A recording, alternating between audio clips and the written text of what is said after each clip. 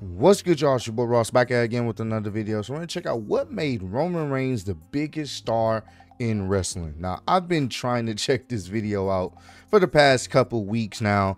It's just been a lot of stuff that's been going on, a lot of other videos that I had to end up checking out before this one, and just trying to get all the content out as soon as possible. But finally, I've had time to sit down and actually check this out, man. I know this is going to be a good one because, Roman Reigns, despite, the criticism that a lot of us have for him not being around as much as a lot of us would have wanted, still, he definitely carried WWE for the past 4 years. Ever since 2020 of him returning back as a heel, he has been, without a doubt, whether he's been there as much as not later on in his legendary run, he has been the best part of WWE. He has been the guy leading the industry, not just WWE, wrestling as a whole. He was the guy that was the #1 guy in wrestling. And I still think to this day, I think a lot of people would consider him the #1 guy in wrestling, even though he's not the champion. That's the type of work, the type of character work, the type of stories they were telling with him. He was killing it. So we're going to check out what made Roman Reigns the biggest star in wrestling, man. Should be a very interesting one. Appreciate all the love and support. Let's get right into this one. I'm looking forward to it, man. 1, 2, is this on? When Roman Reigns returned in the summer of 2020, it marked a new era for the character, one which fans had been begging to see for quite some time, as Reigns would embark on the greatest run of his career to date. For this video, we'll highlight the very best of Roman's run as the head of the table. We'll break down what it meant to become the tribal chief of his Samoan dynasty, and how it created one of the great wrestling storylines. We'll study Roman's character and what this meant for everyone else. Today, we look at what made Roman Reigns' bloodline run so iconic. Before we take a deep dive into the tribal chief and the bloodline, let's first cover the association that kicked things off. When Roman aligned with Paul Heyman, it set the tone perfectly for what was to come, as Heyman played a key role in getting Reigns over as a heel. The main theme when it comes to this version of Reigns is loyalty, something Heyman epitomized as the wise man and special counsel for Roman. Pointing your accusatory fingers at me for corrupting him. It's him. So good. Corrupting me. So Paul good. demonstrated his loyalty in many ways, not just from the way he spoke and offered wisdom to Reigns, but through the little things Heyman did, from the way he held a title, to his expert pass of the microphone, Energy is palpable. What a pass! or when he called Roman on the phone. Call Roman Reigns. This is true. To his brilliant facial expressions in the background of promos or during matches. I am gonna be the one to take him down. A remorseless Roman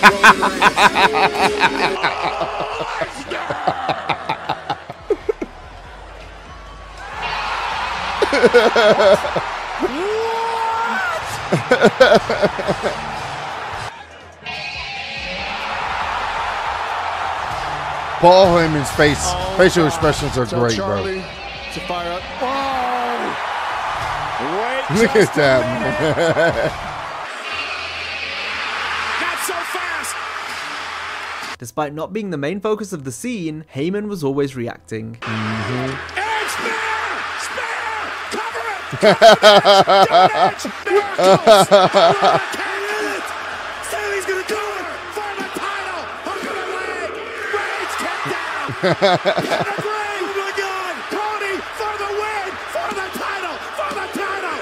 Oh my God! It was clear Paul was absolutely worshipped by the tribal chief, but Heyman's ultimate test of loyalty came during Reigns' rivalry with Brock Lesnar. Paul had been by Brock's side for so long, including the numerous times Lesnar previously stood across the ring from Reigns. Heyman had to betray Rock to prove he was fully committed to Roman and the bloodline. Live television every Friday night.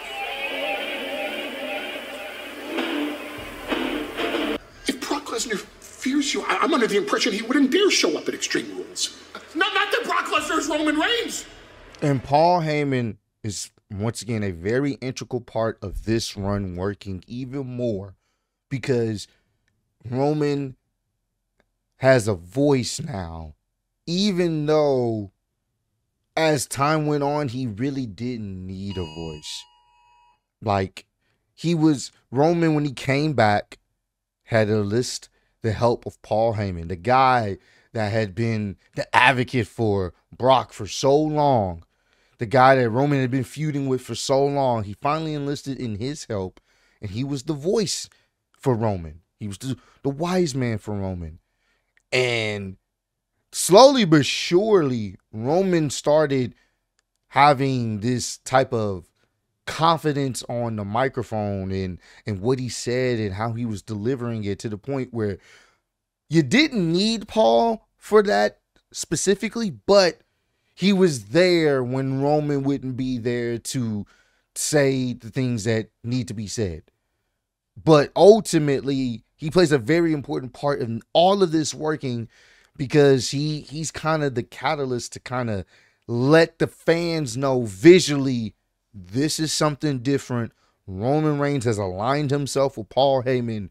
We're not going to get the same guy we've been getting for so many years under Vince McMahon. Even though technically Vince McMahon kind of, went along with this during the pandemic era, but we're not getting the same Roman Reigns we had been getting up to that point.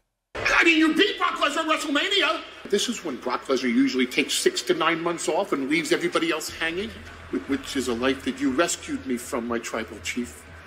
Which is why I love you, my tribal chief. Are you kidding me? And Roman Reigns with a Superman punch. While Paul previously portrayed himself as the advocate and hype man for previous clients, with Reigns it was different, since Heyman had history with the family going back years. On TV, Paul and Brock's pairing was always portrayed as a business association. Heyman had double-crossed Lesnar before, after all, but with the wise man and the tribal chief, it goes beyond just business. You could tell how much respect and admiration Paul has for Roman and the family, demonstrating the type of loyalty that is rewarded for generations to come. My tribal chief. I am the wise man. Who's the main event around here? You! Roman Reigns. You are! Wise man. Yes, my tribal chief. Who's the tribal chief? You are my tribal chief. Do I gotta open my own doors now? No, my apologies, my tribal chief. Wise man, Yes, my tribal chief. is it not WrestleMania season? It is WrestleMania season, my tribal chief. I acknowledge you, my tribal chief.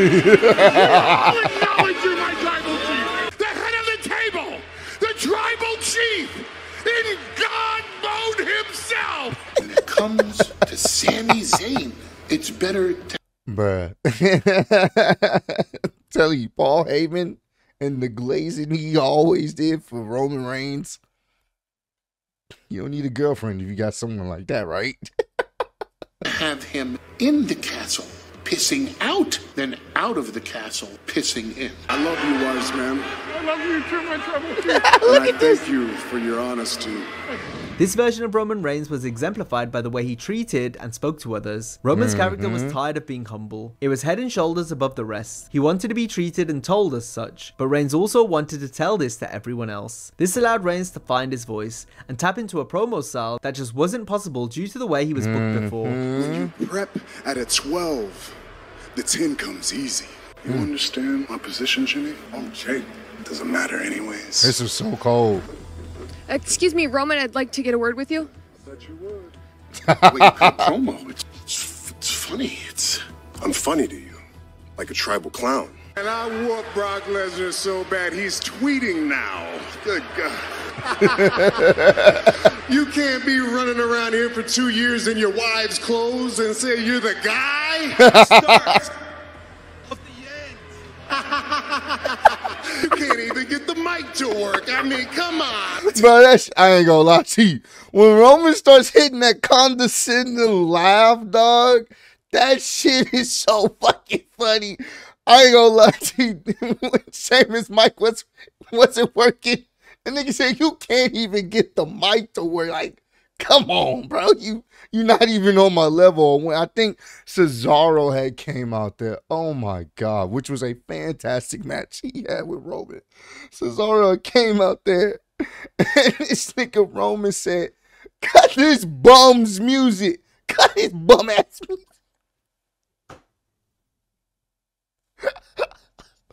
Bro, Roman, he was killing it, dog. He's such a condescending asshole. Like, bro, he looks at you like Come on. I'm me, you're you. What are we doing? Stop. One vacation and SmackDown sucks. It's almost as bad as Raw. As the head of the table, he was free to roast and talk down to people with great effect. And what?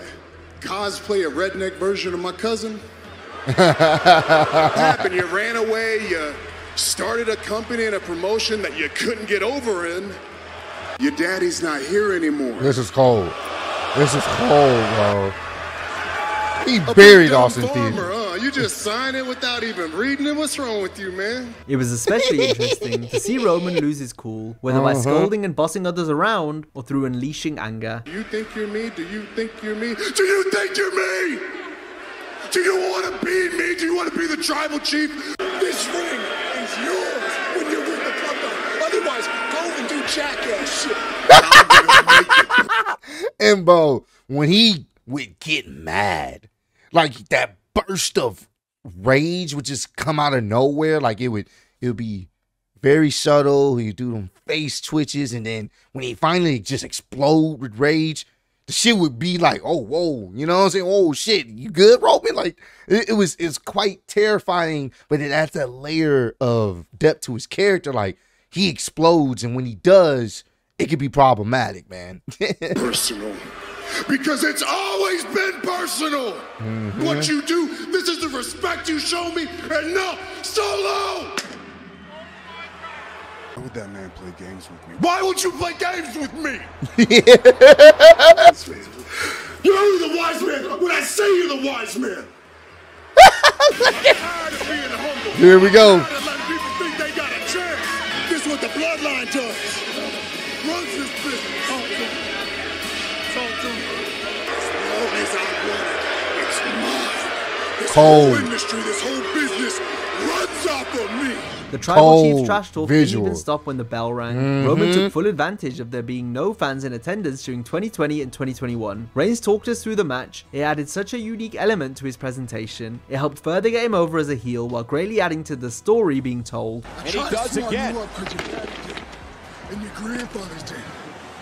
Oh, it's Papa's up there. Got a lot of responsibility. Oh, bro. When I got it, you don't get out. You feel me? This vice grip right here. Oh, yeah, that's DB style. Yeah, that's DB style. Dr. Miles, Brooklyn. Come out there. Smack y'all. He deserves this. He deserves this. Let go of me, man. He won't allow me to let go.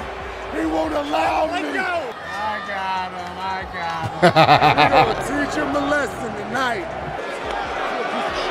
Bro, I love that. Some people say, oh, he talks too much while wrestling. No, this works with him because he's an asshole. He's talking trash to his opponents. He's being disrespectful, which makes you, as a fan, watching on television, now you can get even more invested because now you want to see this guy lose. You want to see him get his comeuppance because he's really talking shit. He knows the cameras can hear him. He's half the time he wants the camera to pick up. Hey, come here, listen here. I think he was facing John Cena at one point. He was like, "Hey, we gonna send his ass back to Hollywood." You know, like he was talking his talking. I think it adds that layer of great heel work to his character, man. Squeezing the life out of him. My arm is extra big. Movie executives, Hollywood, I apologize, but I'm gonna hurt this man. Who you think you are, huh? You big tough guy now. Can I make good? Oh, that's Randy Orton right there. That's Randy Orton. That's that little back, Randy. Oh, cold. Treat people like crap. England's the worst, the dumbest place of all time. Bunch of idiots. Roman's matches with Jey Uso were storytelling masterpieces for this reason. The incredible character work and sheer emotion portrayed was pure cinema. So good. All the way out, you know? Your cousin is out. Your cousin is You're out. Tell the whole world that I am the head of the table, the tribal chief, the boss. I'll grab that lady's left slipper over there and slap you across the head, so Woods.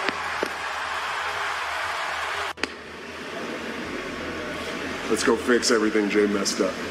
Come on. Let's go. Another way Roman's character work greatly improved was through his facial expressions. There were times when he showed intense emotion like we just saw, but most of the time, it was those slight gradual changes in expression that really told the story. Reigns could say a lot without over-emoting. I don't give a damn what the tribal chief say. This was such a fucking great segment, bro. Look, the camera setup, the positioning, and his facial expression. He didn't say a single word. He just looked up. And everybody hit the oh. We, you know, us watching live, we was like, oh. Because you knew some shit was about to pick up. This is why I said he was leagues and bounds above everybody else in a sense of just getting it. And this is a guy we've been watching for so long that didn't really have it yet, or kind of was being hindered by what Vince and management wanted him to do. But when he got a chance to really be himself and just tap into that, fantastic. Even just the small stuff like facial expressions. Just look at the different ways he reacted to being cut off by wrestlers' entrance music. Roman's face told us exactly what he thought of the person interrupting him and the threat they posed. A-Town.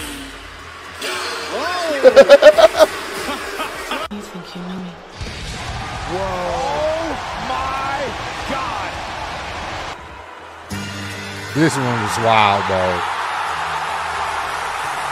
What? He hit the, couldn't believe what he saw.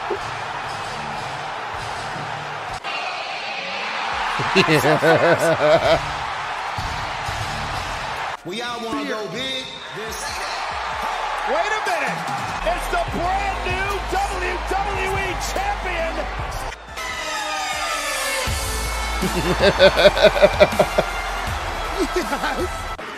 Wait a minute. It can't be.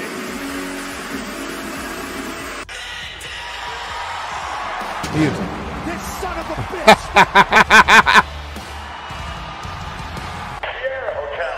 This was cold too. This is so cold, bro. So good. Look at this! Reigns also used it. Seth is just, man. Seth and Roman's rivalry, it's the newer day version of Stone Cold and The Rock in the sense of how personal their story has been, how interconnected their story was back in the day. This is the generation's Stone Cold and The Rock.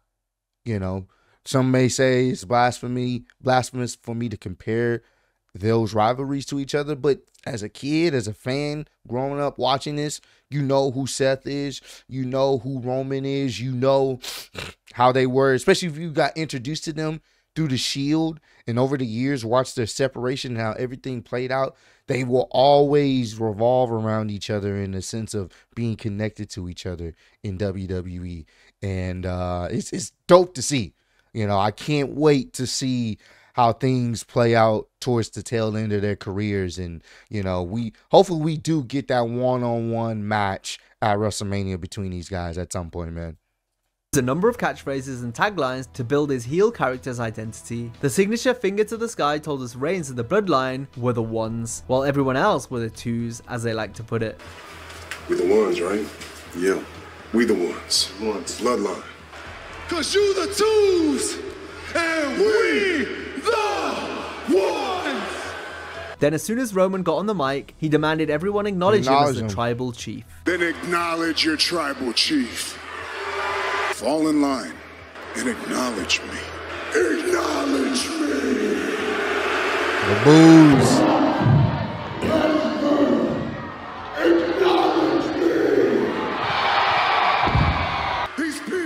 These are all my people because they acknowledge me. Hollywood. Acknowledge me. Miami. Acknowledge me. It worked. New Orleans. Acknowledge me. Now the whole world can acknowledge me. You there? At home. Sitting at home. Acknowledge me. He's gonna acknowledge me.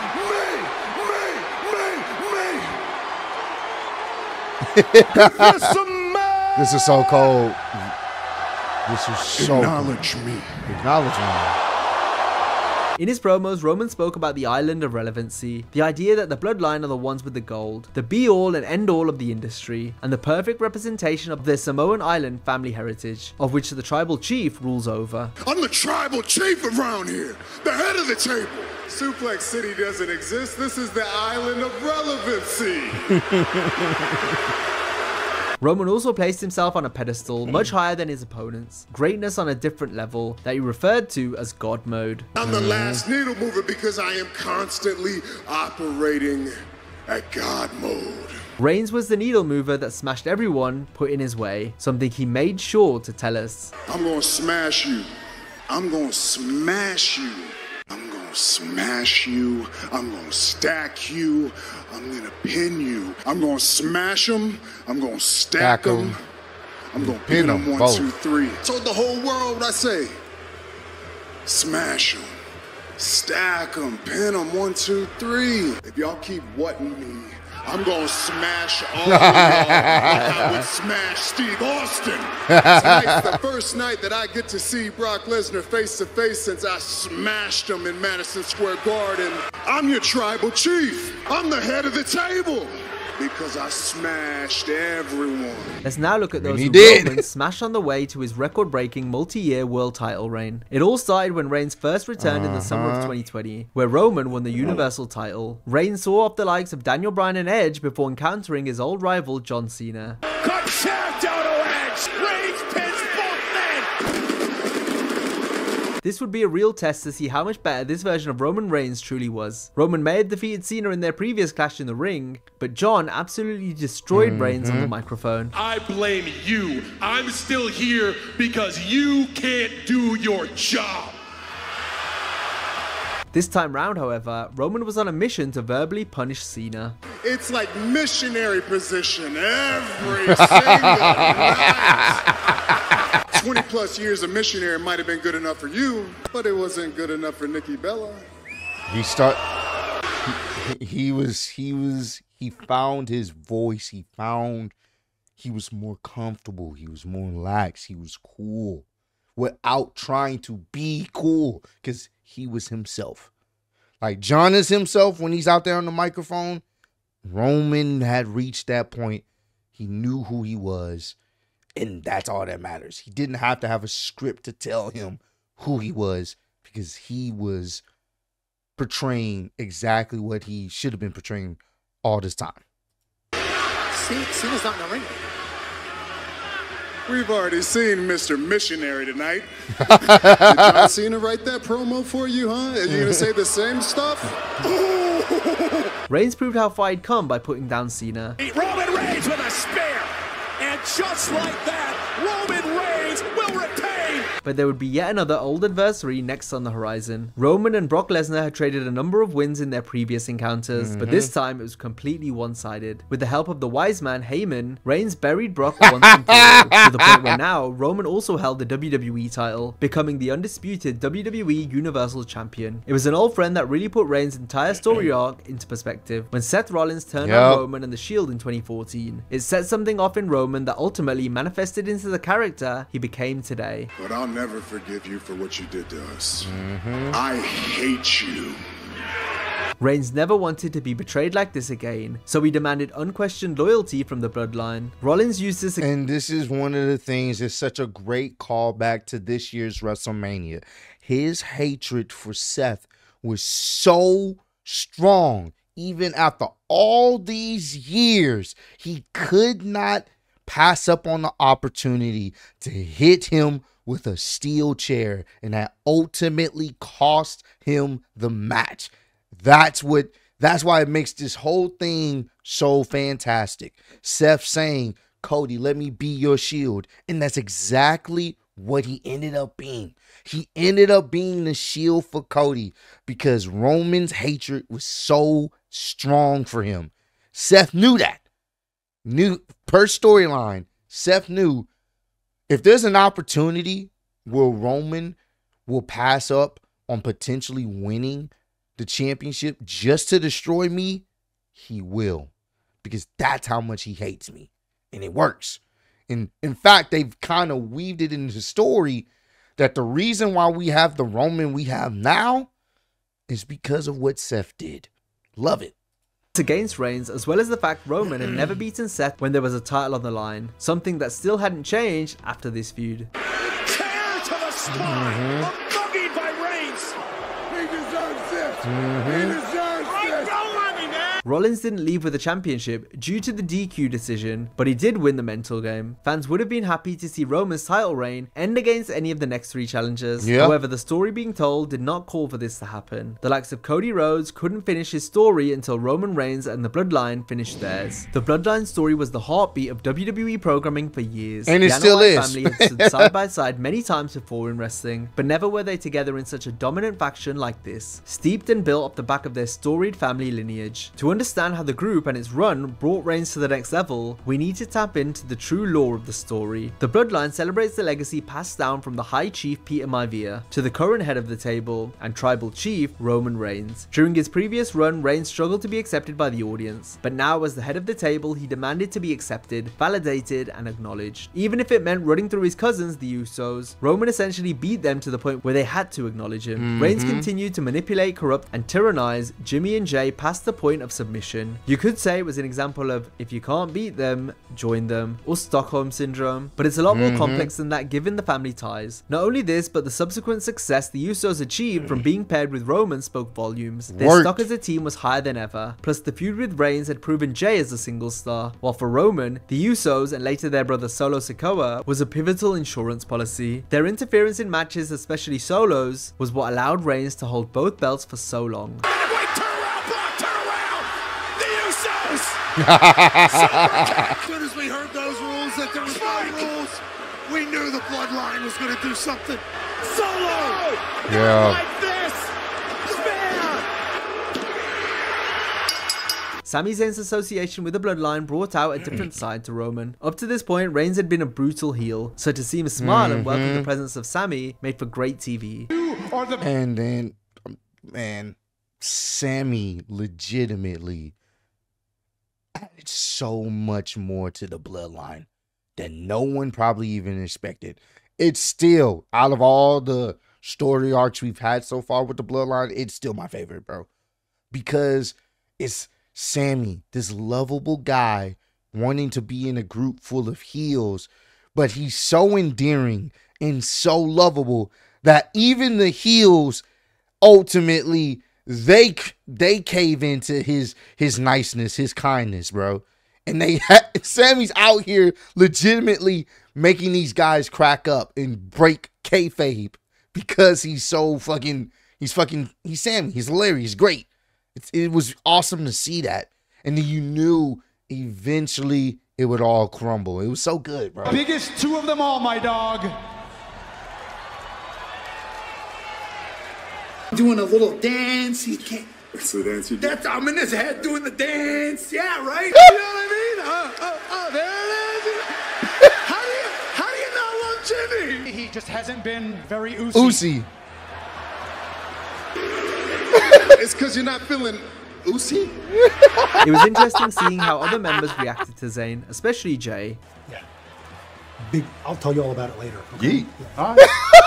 Bro, Jay always stayed crack. He's over the even him trying to get Solo to crack. It's so good, bro, because these guys have been just dominating WWE as the bad guys, but to see them have fun with somebody that you know is not truly a bad guy, but he wants to be a part of it. You wanted to see this.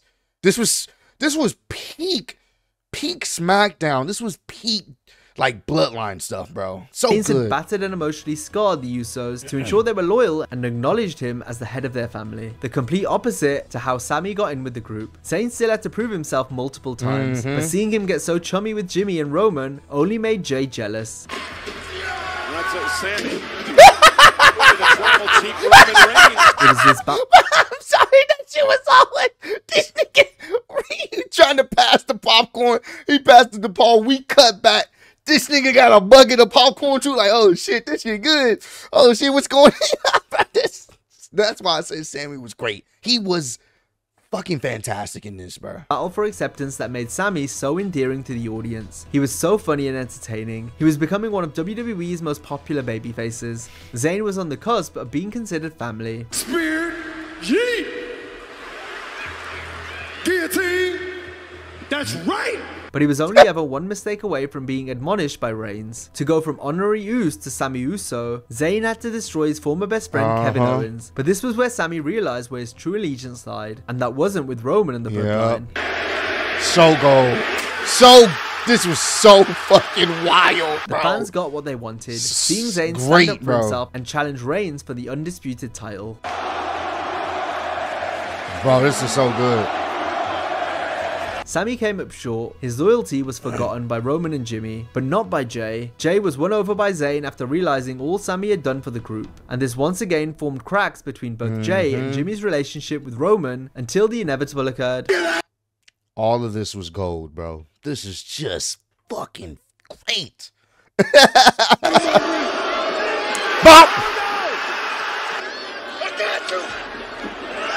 And I'm out too.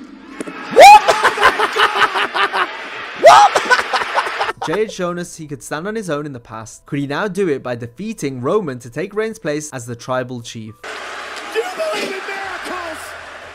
Cover by Jay!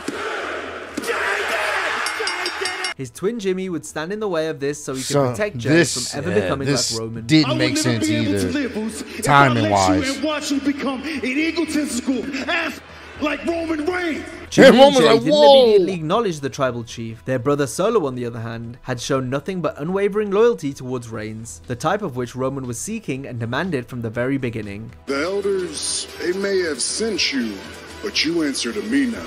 I acknowledge you, my tribal chief. Enter Solo Sikoa, someone who, like with Paul Heyman, passed his ultimate test. It's why Solo is perhaps the true heir to the tribal chief throne. The next tribal heir, Jimmy, join me in congratulating Solo.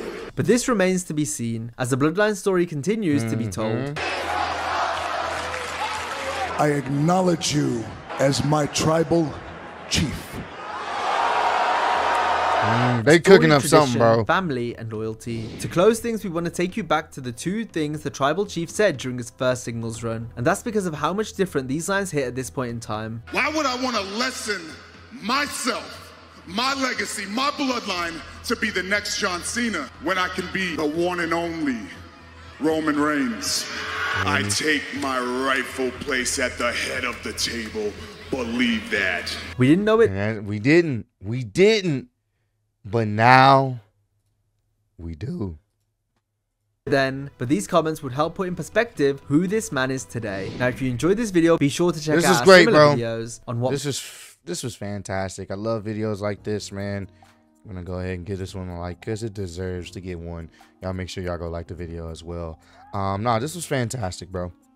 This is why Roman Reigns is the guy. This is why he has been the guy, and it's truly amazing to have been a part of this journey and a part of this ride for so long. So comment down below, let me know, what was your favorite moment from the Roman Reigns tribal chief era of the bloodline when he was the champion? What was your favorite moment? I know we got some great moments ahead of us whenever he does return, but since he's gone right now, what was your favorite moment from Roman Reigns as the champion, as the WWE Undisputed Champion? Let me know, because there's so many great moments.